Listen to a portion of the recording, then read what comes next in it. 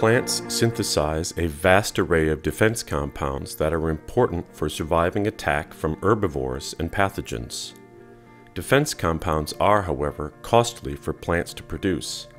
Therefore, plants appear to move defense compounds around as required, much like nations move troops around to defend critical borders.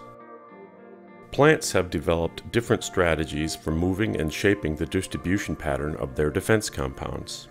In cassava, the tubers receive their defense compounds from leaves. In tobacco, all nicotine that ends up in leaves is synthesized in the roots. In oilseed rape, the high level of glucosinolate defense compounds in seeds is synthesized elsewhere and imported to the seeds. Our goal is to understand how plants orchestrate their allocation of defense compounds through transport processes. We use the plant Arabidopsis with the defense compounds glucosinolates as model system. Recently, we identified two transporters that, when eliminated from the genome, resulted in a plant with no glucosinolates in the seeds. The finding was a major breakthrough and provided the scientists at Dynamo Center with a unique molecular tool to study transport processes of defense compounds in plants. When we analyzed these transporter mutants, we made an observation which was at the time unexpected for us.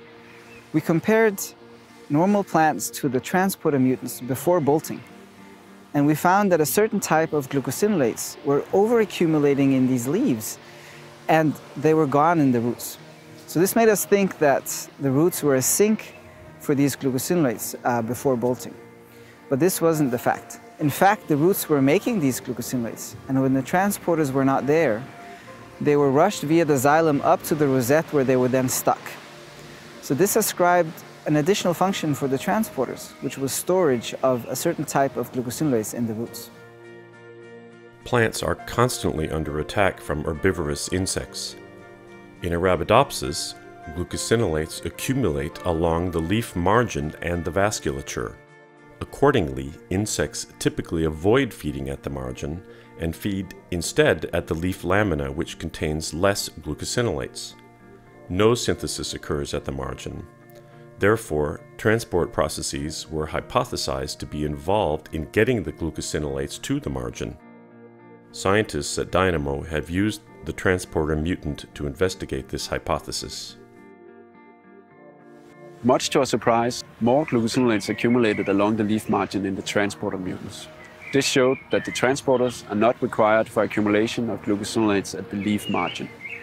Instead, the transporters are responsible for accumulation and storage of glucosinolates along the vasculature, and in their absence, glucosinolates move along the vasculature to the leaf tip. We are only beginning to understand the intricate dynamics of transport of defense compounds.